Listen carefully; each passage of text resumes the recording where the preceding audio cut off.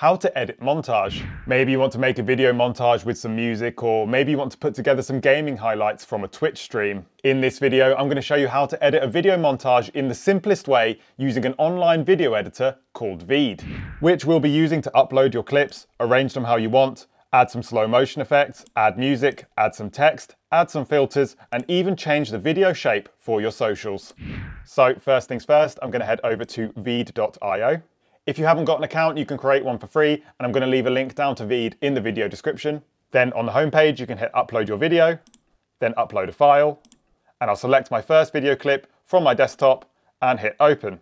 And once it's uploaded, you'll see it sitting down at the bottom of the screen in the video timeline.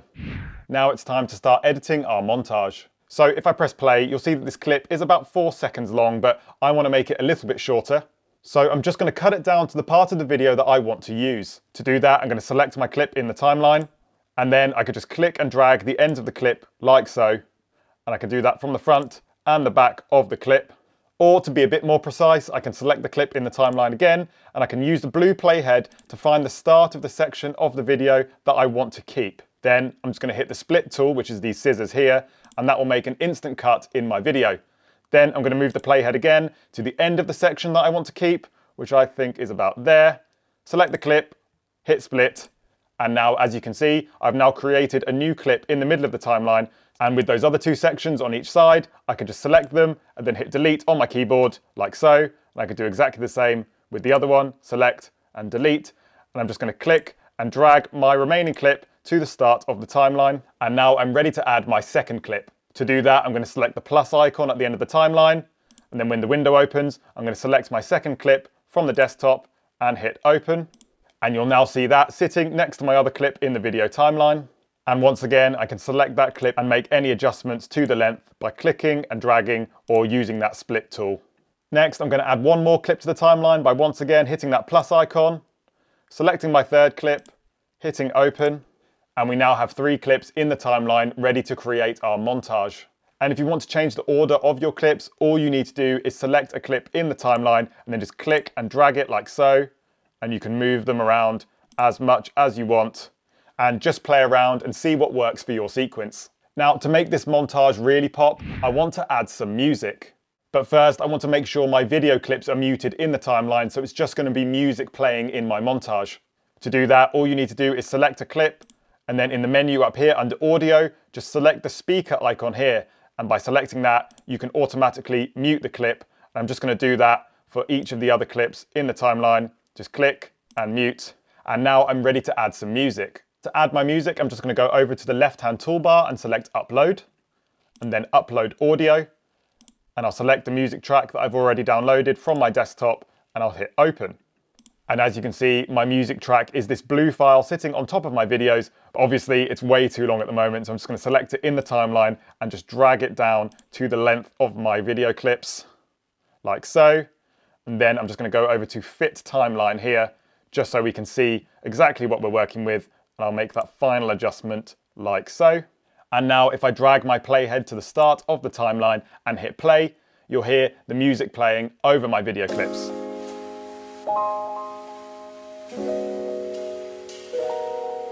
If the music's playing a bit too loud, you can just select it in the timeline, and then in the menu up here, you can adjust the audio just by sliding it along like this. I'm going to put mine at about 70%. And if you decide you want to change your audio track for a new one, just down at the bottom of the menu here, you can see that there's a replace audio option. And by selecting that, you can just pick a new track from your desktop. And now just by watching through your clips in the timeline with the music playing, you can make any sort of little adjustments that you want to make using those splitting and trimming methods, just to make sure it matches well with the rhythm and the beat of the music. Now, I want to give one of my clips a slow motion effect. If you want to do this, you'll get the best looking slow motion footage if it's recorded at least 50 or 60 frames per second. My clips were filmed at 60 frames per second, and I want to make this middle clip in the timeline slower. So first I'm going to zoom out of the timeline with this minus icon here. And then I'm going to select my end clip and just drag it to the end of the timeline like this. This is because I'm making the middle clip slower, so it's going to end up taking some more room in the timeline. And now I'll select that middle clip, go up to my edit menu, and then here you'll see some speed options, and I'm going to select 0.5, which is going to make my clip 50% slower. And as you can see, it's now got longer in the timeline. And if I hit play, you'll see that it's playing back at 50% of the speed. And now I'm just going to trim that clip back down again, like so. And I'm also going to move my third clip along the timeline like that. You can also add some text to your montage. Just head over to the left-hand toolbar and select text. And then by selecting one of these presets, I'm just going to choose headline title. You'll see that it automatically drops a text box on top of my video. And now I can write what I want my text to say. So I'm just going to put good morning. And just underneath, I can select from all of the different fonts. I can change the size. I can change the color. And then if I go under more options here, I can also add a drop shadow from this menu here. And I'm going to change the color of that drop shadow just so it's easier to read. And now on the canvas, I can click my text box and just drag it to wherever I want it to be within the frame. And down in the video timeline, I can select my text box and choose the duration. And I just want it to last for my first clip. So I'm just going to drag it down like that. You can also change the video shape. Maybe you want to post this montage on your Instagram feed or your story. So to change the video shape, I just need to go back to the left-hand toolbar and hit settings. And then under size, there's a drop-down menu and you can select from all of the different size presets. I'm going to choose story. And as you can see, that's automatically changed the size of my video canvas. And now all I need to do is select the elements on the canvas and just click and drag to resize them within the new frame. So I've done that with the video. And I'm going to move my text box, drag it to make it a bit bigger now. And then I'll do that for the rest of the clips as well by selecting them in the timeline and just adjusting them by clicking and dragging. It's all very simple. So now we have a montage ready for my Instagram story. Finally, you can also add some video filters to your footage. I'm going to select a clip in the timeline and then go over to filters here on the left-hand side. And you can see in the first menu, you've got lots of different options for color grading. But I'm going to go into the next menu, which is effects. And here you'll see all sorts of different effects like VHS, glitch, old. But I quite like this dusty film effect here. So if I select it, it will automatically add it to the clip that I've selected in the timeline. And I'm going to add that to all of my clips just by selecting it, going to filters, going to effects, and then selecting that same filter like so. And now if I play it back, you'll see that all the footage has this really cool retro look to it. So I'm now ready to export my montage.